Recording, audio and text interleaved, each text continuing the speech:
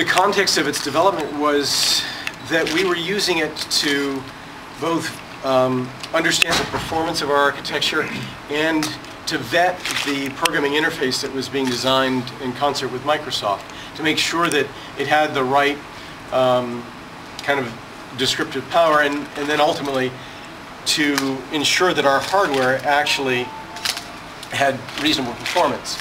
So what you're seeing here is lines that are being generated in the tessellation stage. The lines are being converted into thin triangles to represent strands of hair, and then the pixel shader is applying an isotropic lighting model to those hairs to produce something that looks, pretty realistic.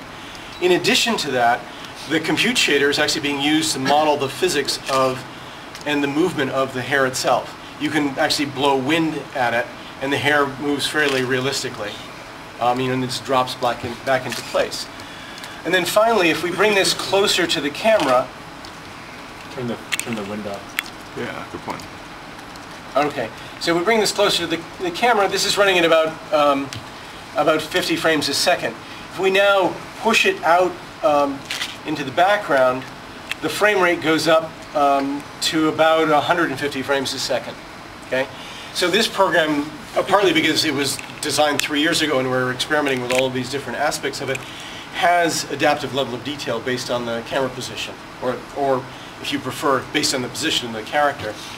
So one of the effects of this is you can have many characters with hair in the scene, and because you can basically control the level of detail at which they're rendered, they can all have fairly realistic hair.